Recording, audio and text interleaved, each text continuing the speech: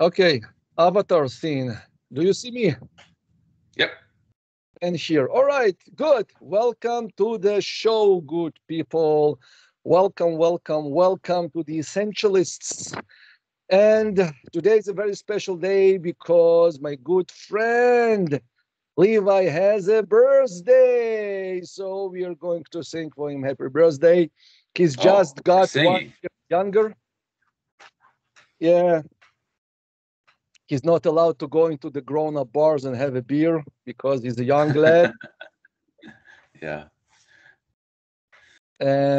So yeah, and happy birthday, my friend. And we are Thank you. jumping right in because the man has a birthday to celebrate. So last episode we talked about kids pretty extensively, and we said that we're going to discuss today more practically about how actually doing it, like how how you train your kids, how you pull your kids in. So back to the roots. Levi, please continue. So how did it happen with Shay? Like you just told her you're going to lift kettlebells because in your photo, or was it something else? Yeah.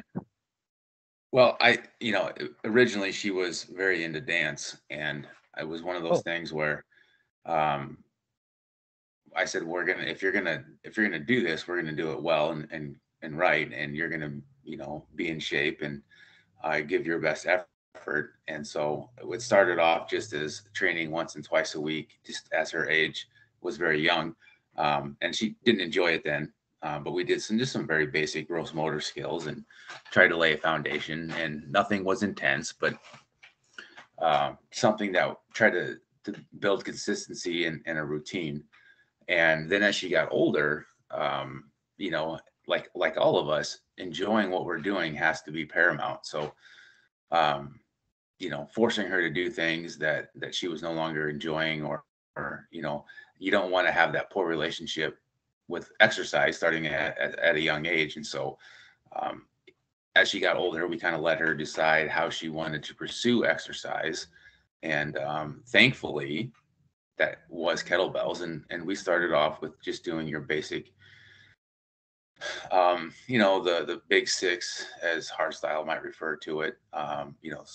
Swing, clean, and then your grinds, get up, squat, and press, and then eventually adding in snatching as her skill got better. And then as I started to compete, and I'm very grateful that she took some interest in that. And so we obviously switched over towards the GS side of things, and marathon as well. And it really clicked with her. And very grateful that we were able to find something the two of us can do together, and both enjoy, and both have had success in.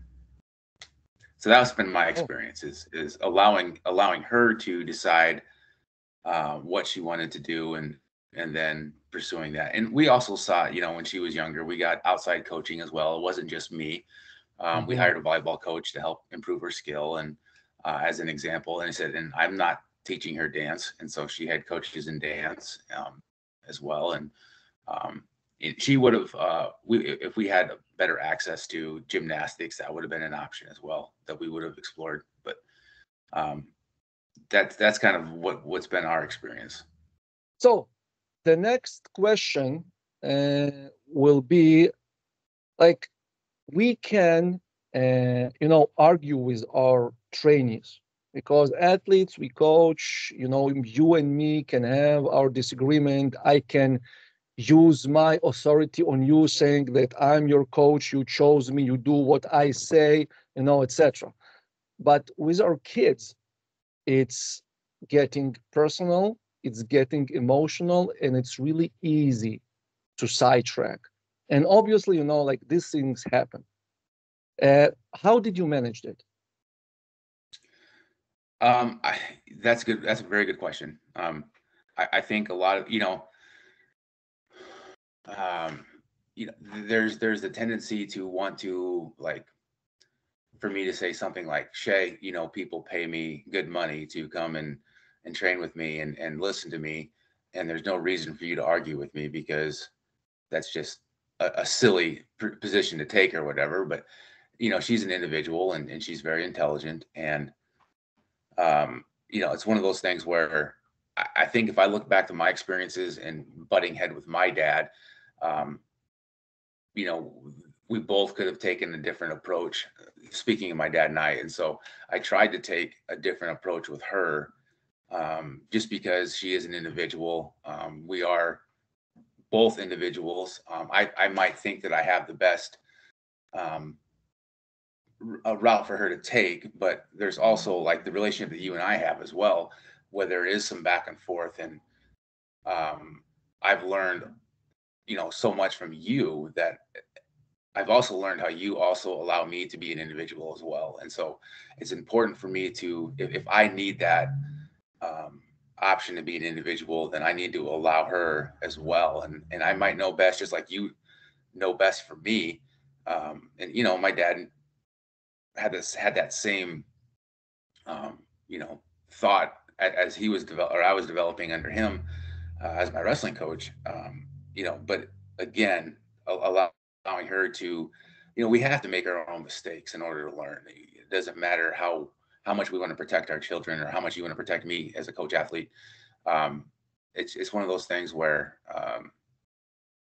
you have to let them, you know, not fail, but let them be an individual. And um, that's the most powerful, trial and error way that we can learn and adapt and move forward from there.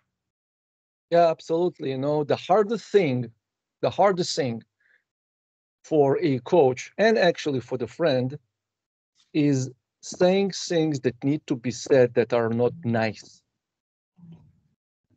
And good friends know how to tell you like the ugly stuff because they care about you enough to tell you that and not, sugarcoating you. And as the coach, it's hard. It's really wow. So as the parents, it's twice as hard. Yeah. So yeah, thank you. Like in my case, so I have one rule with all my kids. Well, I never push them because I like again, it's my philosophy. I don't believe into making them do stuff because eventually, okay, they will listen to me because they have to now, but it's a very quick way to fuck you when they're old, okay, and you cannot tell me what to do.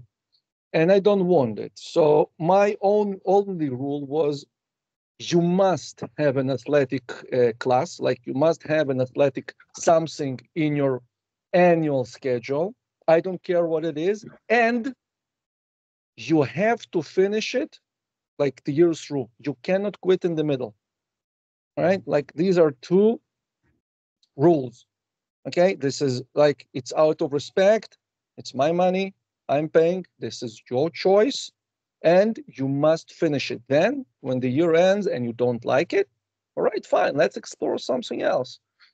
So, this is how it went. And when my son told me that he doesn't want to play basketball after 5 years, I said, like, it's a shame, but it's fine. Okay. So it went kind of this way. And like again, in my case, um, I like we both, yeah, like we practice what we preach.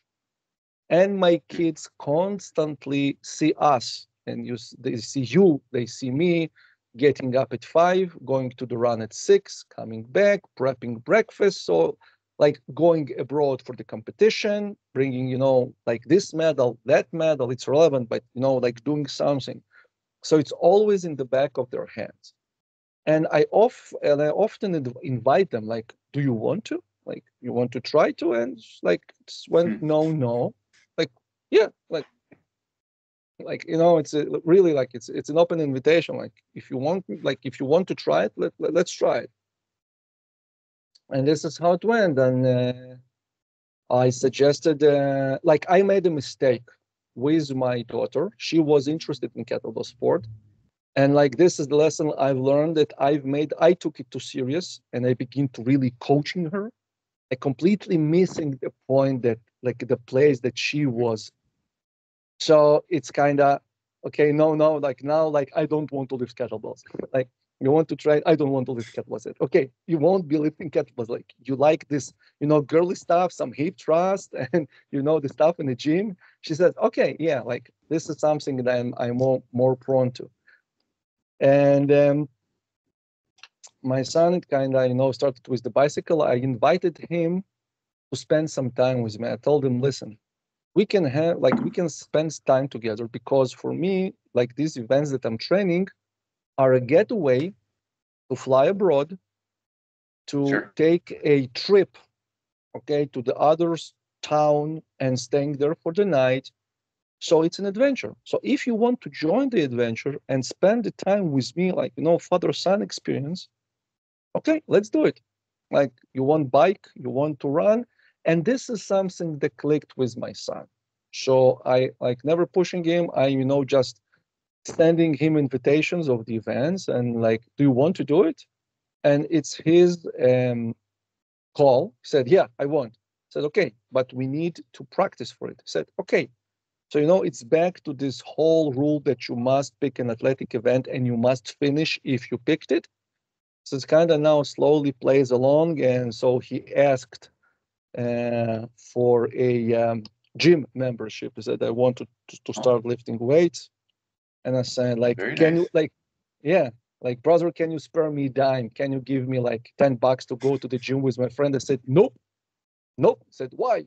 Like, because I don't trust you and your dumb friends to show you how to lift weights. Okay. Like, I see it like too many times and too ugly times in my gym with like Yeah. good kids that think that they know stuff, and they kill, like, absolutely, like they're killing themselves, like but and they won't listen. And so I said, you know what, you're coming with me, I'm going to show you, like, and like you're going to work out.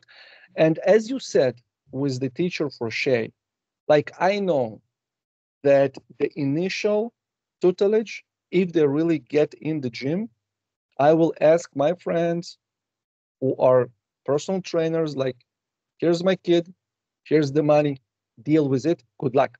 It's your headache now. Okay? Like, do this phase because I'm their father and I want to stay their father.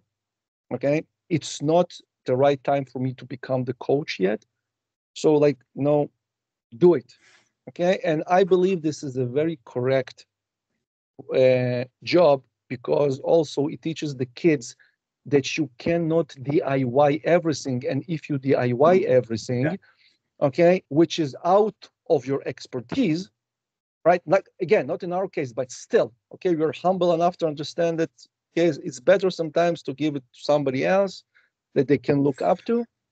And they take it for life later on, ask help and seek professional advice and saying, you know what? There are people who are really, really better in some stuff than I do. So why wasting my time? And, so, okay, let's Yeah. communicate. And we both know that saves a lot, money, time, etc.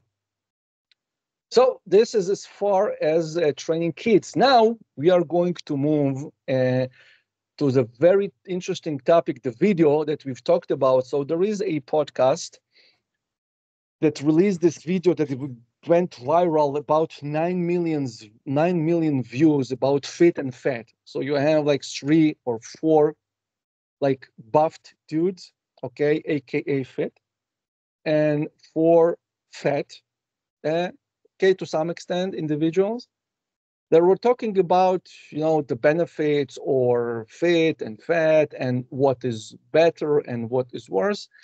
And I would, because like, and people watching it and people taking sides.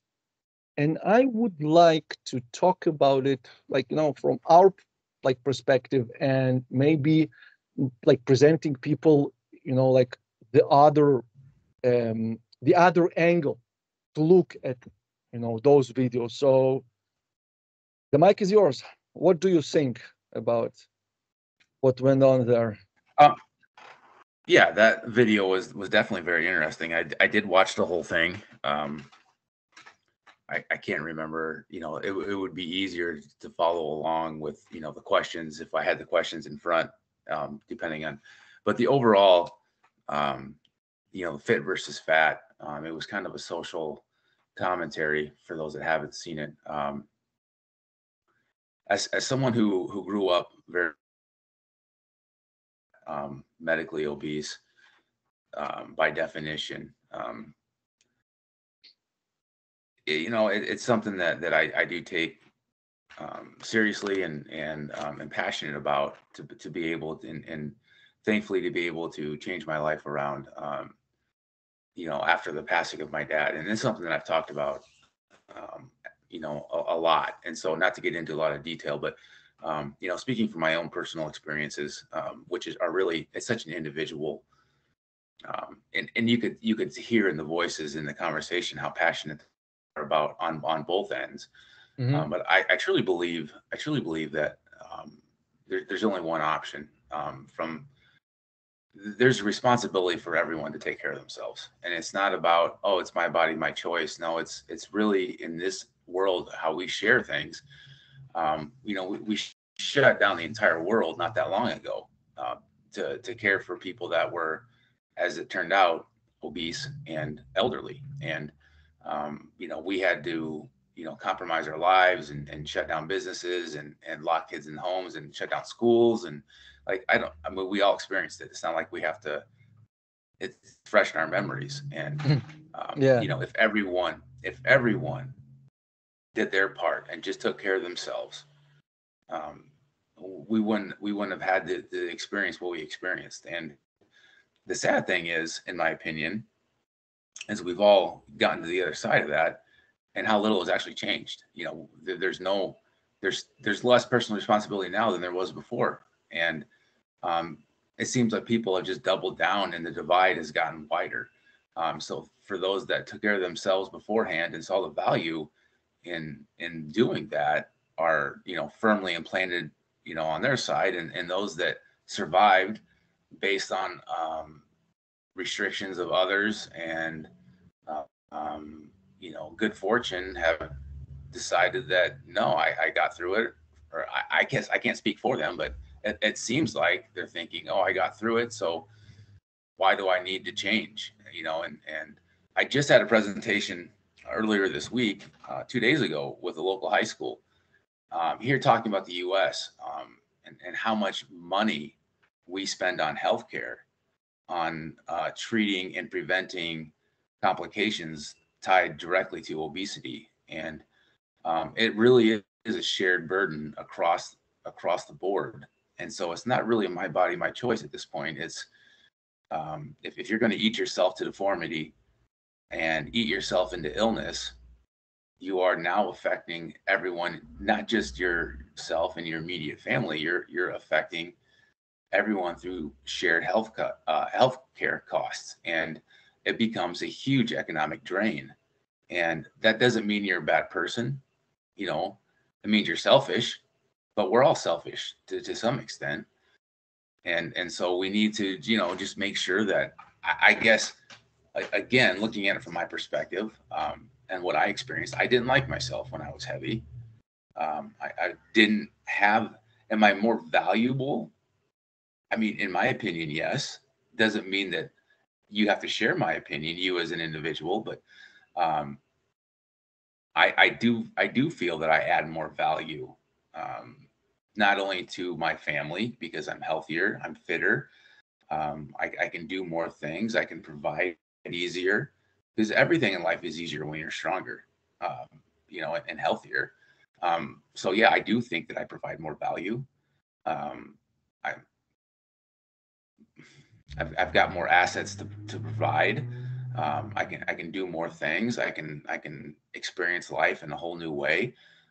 I don't have to rely on others, especially the government, um, to meet my needs, or take care of me. And so I do believe in my definition of adding value, that is more valuable. It doesn't mean that, again, that a person has to share my opinion, or on the definition of what that means. But um, that's just kind of where I'm, where my mindset is. And morally, am I a better person?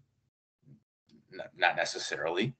But I do think that it's our responsibility as humans sharing this planet, that we all take care of ourselves, And that doesn't mean you have to look like, in the video, that massive bodybuilder or Greg Doucette or anybody that was on the fit side of things. But we all have to do our part and take some personal responsibility of what we're doing. Absolutely.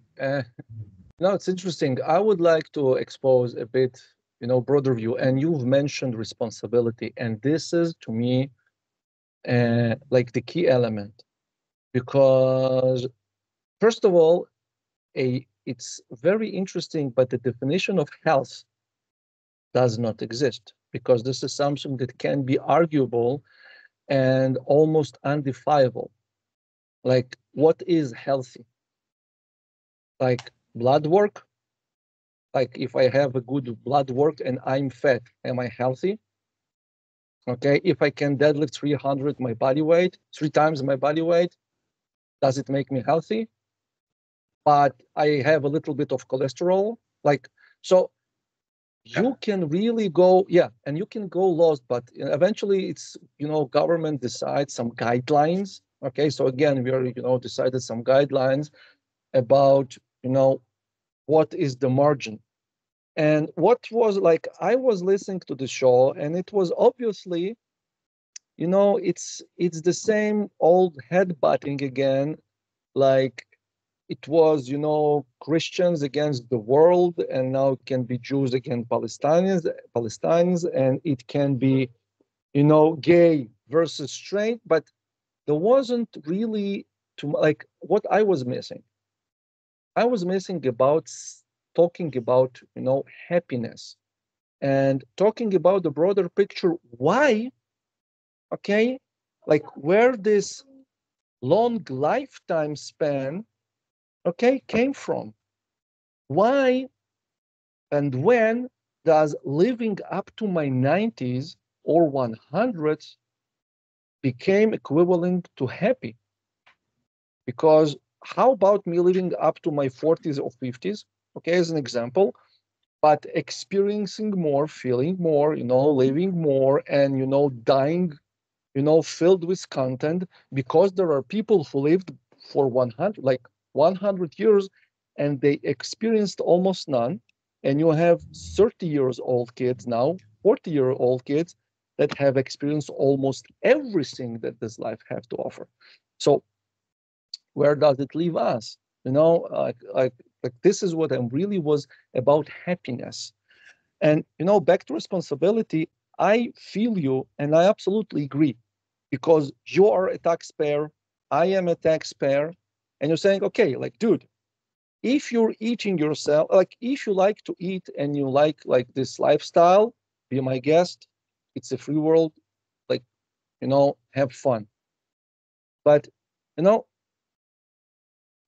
why do I need to pay and you, okay, for your health care? So if you want to play that game, okay, please be responsible of paying for that game that you want to play.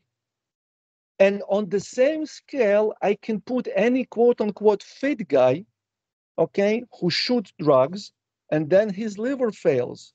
And then you and Yep. I, as taxpayers, must pay for the fit guys too, because they're on welfare. And about bringing value to life and to society, they're absolutely valueless. All right. Yeah, no, you're And absolutely let's, right. okay. And let's talk about fat guy, like obese guy, who has a school, who teaches, kids for free, like who has money, inherited something, and he teaches kids for free from poor families, giving them, okay, a brighter future, a chance to become somebody in society. So he's a fat, he's living on welfare, like I am paying for his medication and you, okay, with our taxes, but he brings so much value that you see, like, where, like, this gray area is missing for me in these videos. And yes, they're viral because people love to see other people digging other people, garbage, and Yeah. going through their laundry. But this broader sense of what is, like, really fat, or what is really fit, and what makes you happy. Because if you're eating yourself, or like stuffing yourself because you have some okay, like issues with your self-image and self-confidence, it is the same as a guy who works out in a gym, building muscles with or without drugs, because he has the same symptoms. Okay, he thinks he's not enough, so he's trying to compensate. So they Yeah. both, okay, we're talking about a same person. Eventually, okay, we're talking about same thing. So, like, let's talk like more interesting about why are like I don't know, like government, this I don't know, like this conspiracy, I don't know, like this Templars tribe or whatever, this secret community of super rich people or aliens, why they're trying to divide us. Okay, why are we going, sliced more and more, okay, you like into like like these small divisions of people where we are easily broken and we are easily controlled because we are not united, right? And like, so these are the questions, and there are no answers here. As I said, I really would like to impose these various angles, okay, for people when they watch these videos, okay, try to imply this critical thinking, looking at these guys, thinking, guys, like you're talking about like you're both the same. Like each one of you took it to extreme. Okay, and bodybuilders consume the same amount of food. Okay, so if we want to talk about global warming and over food consumption, okay, these guys eat, and they eat huge amounts of meat, on proteins, etc. The same. So come on, okay. But why nobody is talking about that? And it's only this visual appearance of, all right, like, oh, if you look that, then you like automatically. This is how prejudice is born, and this is how Yeah. eventually all the wars, okay, all the political and not political associations coming because you're just learning to visually, okay, if you're a Jew, you're automatically this. If you're Catholic, you're that. If you're a Protestant, you're that. If you're Puritan, you're that. Okay. If you're black, you probably that. If you're Muslim, you probably go like, and we don't even give a chance, okay, for like really this more in-depth and interesting discussion. So, and I believe this is a good place to leave the people who watch and listen to us to think for themselves. Okay. And I'm going to put the link for the show for people who haven't seen it. All right. Now, after you heard us, like look at it again, like see it again, listen, and okay, get to your own conclusions. And we will get to our own. And yeah, take responsibility and create value. As you said, my friend, and like eventually, like this is the mantra. Like every time I wake up, is like how to multiply the amount of good in this universe. Like, how can I contribute, regardless, fat, fit, gay, straight, Jew, black, whatever? How can I contribute to the benefit of all? And by the way, speaking about raising our kids, like my kids now, like when I walk in the street, like I take it personally when somebody threw some garbage on the pavement, it makes me crazy. So I cannot clean the whole planet. But if I walk through something and I see it, I just bend over, I pick it up, I take it to the garbage can. All right. And this is, and like my kids now copy me. Like the little ones, they, oh, like people don't care, but they take care of the planet. And she picks up something and she carries it to the garbage because, like, this is the, like, thinking about this stuff. Okay. Helping some elderly woman, okay, with the groceries without her being frightened that you're going to rob her. Okay. Like, these are the basic, and it's regardless how you look and how much money you have. Yeah. And with that, good people, we are leaving you to think. And this is an amazing, and this is an amazing thing. Try it. Okay. Thank you. Thank you, Levi. Happy birthday again. Thank you. Go and Thank you. celebrate. I'm going to drink for you Yep. today. Not that I Sounds need a good. reason to drink. I'm Russian after all. Okay. Here we go. But but now Yeah. today I have a good reason to do so. So thank you. I'll be seeing you next week, and we'll be seeing you all next week, good people. So take Yes, care sir. and goodbye.